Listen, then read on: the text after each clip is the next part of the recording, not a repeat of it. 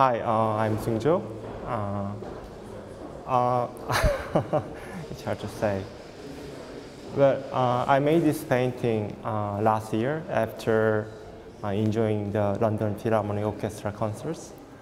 At the time, I began curious about how painting as a medium could appeal to the viewer in a soundless, yet still in a musical way. I didn't want to portray a specific speaker by using my own memory of the subject matter, but rather I'm hoping the painting to function as an agent for the viewers to jog their own memory of this particular object.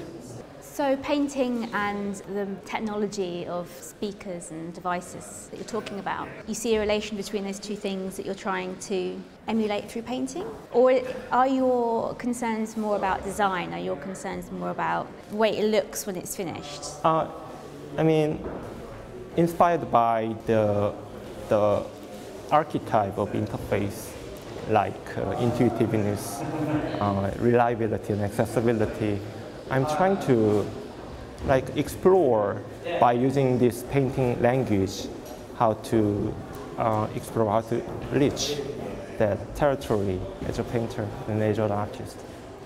Since you've made the shift to being a painter, who's influenced your painting? My painting, I like my favorite painter is Paul Klee because of how he explored the musicality in his painting.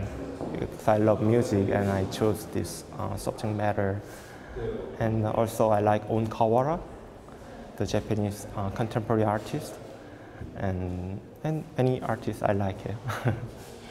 So these paintings, although they're of objects, they are very much like abstract paintings. I mean, this one reminds me of Malevich's Black Square. Do you see yourself now as an abstract painter, or are you still a painter of objects? I'm trying to pursue the in-between the abstraction and representation.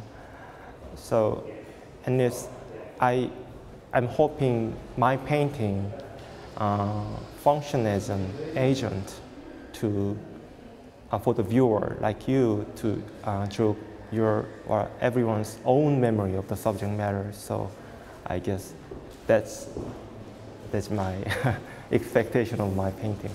Of course, these are objects that we all see in everyday life, and I know you've done paintings of iPods and sort of cabinets as well. So, what kind of memories are you trying to trigger? Are you trying to make people feel? How are you trying to make people feel when they see your work? It depends on the viewer's own memory or experience in relation to this object. I guess maybe happy, nostalgia, or some personal. I guess I don't know.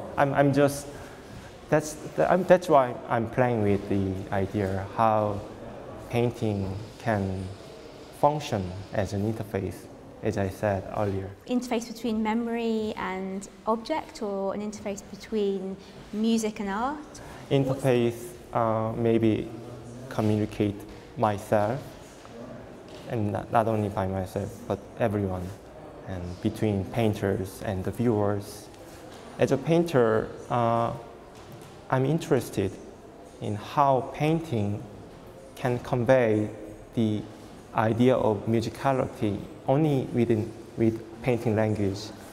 And I hope this painting entertain the viewers with the musical imagination or artistic creativity. It's very different though from something like Kandinsky or Paul Klee, where they translate music with a sort of almost expressionist use of paint. Yours is very, very tidy and very ordered. Is that reflecting a particular kind of music, or is that again just reflecting your own personal response? I guess my own personal response. There's no specific piece of music. Yeah.